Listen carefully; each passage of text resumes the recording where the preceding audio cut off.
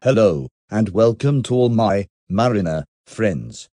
Let's discuss fund convention through question and answers.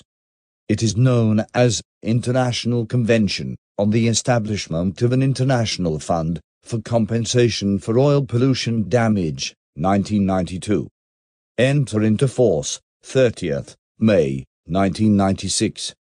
Fund Convention was adopted on 8th December, 1971, entry into force 16th October, 1978, superseded by 1992 Protocol, again adopted on 27th November, 1992, again entry into force 30th May, 1996. Question: why do we need a fund convention?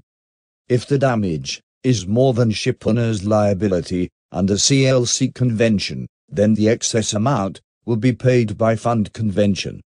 Example: a ship of 4,500 GT causes oil pollution, then damage causes 9 million SDR.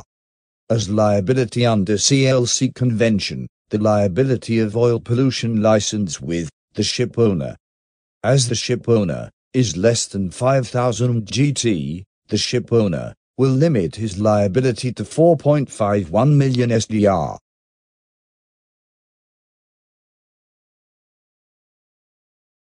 Who will pay the remaining 4.49 million SDR? It will be paid by fund convention, as it was decided to create a separate fund that will be used where the limit of CLC convention ends, and this fund was called the 1992 International Oil Pollution Compensation Fund. Question: maximum amount of compensation that can be paid from the IOPC fund. The maximum amount of compensation that can be paid for the damage from a single incident is 203 million SDR. If 3 states contributing to the fund receive more than 600 million tons of oil per annum, the maximum amount is raised to 300.74 million SDR. Question: who will be contributed with funds Article 10? Answer is: the receiver of the oil in that country needs to contribute to the fund. All persons or companies in any country importing more than 150,000 tons of oil in any year shall make a contribution to the fund. Which oil is received in the ports or terminal installation in the territory of the state. Installation terminal situated in the territory of the contracting state, which is carried by sea and discharged in a port or terminal installation of a non-contacting government.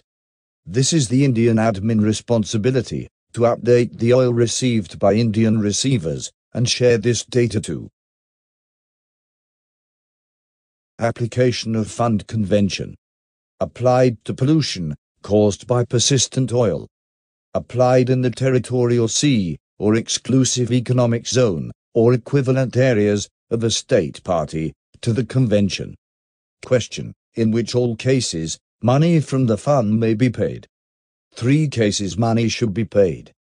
When contracting, the state received no compensation for pollution damage under CLC convention. When the ship owner is not capable of paying for the damage. When damage is more than the ship owner's liability under CLC convention, only the excess amount is paid by fund convention. Question: what all is not covered under fund convention?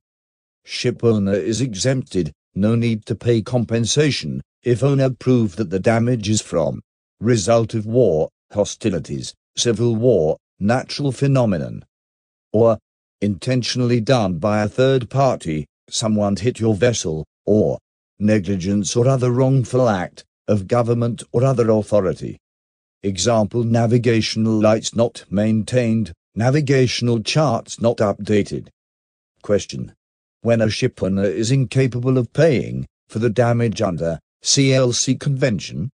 Ship carries less than 2,000 GT of oil, so shipowners need not to take insurance for oil pollution damage. But still, he has to pay for the damage. But if the shipowner declares himself bankrupt, then damage will be covered by fund convention. Thanks for watching. Please like and subscribe.